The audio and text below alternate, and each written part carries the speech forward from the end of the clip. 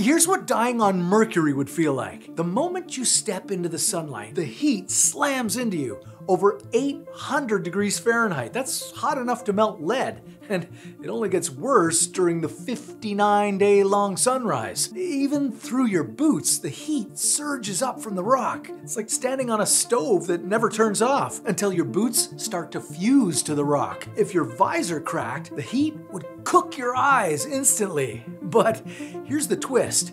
If you take just 3 steps backward into Mercury's night side, the temperature plummets to minus 300 degrees Fahrenheit. Your suit freezes solid, joints lock up, and your oxygen line snaps from frost. On Mercury, one side burns you alive, and the other side flash freezes you solid. No atmosphere, no air, no mercy. There's no wind, no sound, no help, just endless silence and radiation from the sun that would rip through your DNA in minutes. Even though Mercury looks peaceful from space, it's the most extreme thermostat in the solar system. There's no way out. Just fire on one side and ice on the other. So the next time you see Mercury glinting near sunrise, remember, it's not just another rock. It's a world where light kills and darkness finishes the job.